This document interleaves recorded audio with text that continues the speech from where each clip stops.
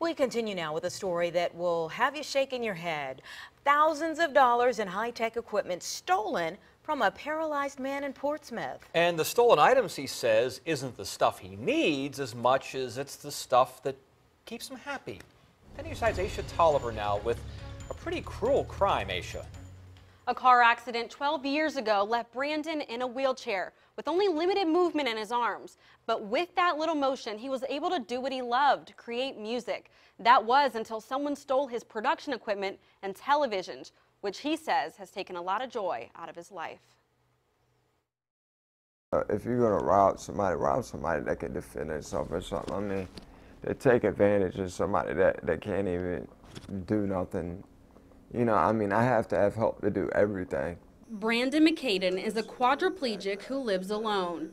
He depends on an at-home nurse to help him with his daily tasks. But he says his love of music keeps him pushing through life. A couple of weeks ago, after getting home from having surgery, he took some of his prescribed painkillers and fell asleep. But when he woke up, his laptop, music production equipment, wallet, and even a pair of shoes were gone. I'm like, oh man. I just put my hand out like this and I sat there for some hours. McCaden says he'd left the windows open that night and believes the thieves got in that way. He says the scariest part is how close they got to him.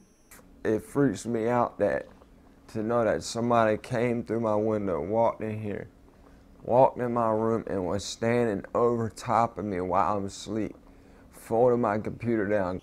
McCaden's neighbor says she was shocked when she found out. I think that's pretty disgusting that somebody would come in. I don't think they could get any lower than to come in and to steal from a paraplegic. She tells me the one thing he needs right now, more than anything, is the joy back in his heart. And this is really acting maybe depressed, but I just don't know what to do. McCaden says he wants justice, but most importantly, he wants to be able to create music again. Portsmouth police are asking anyone with information to call police.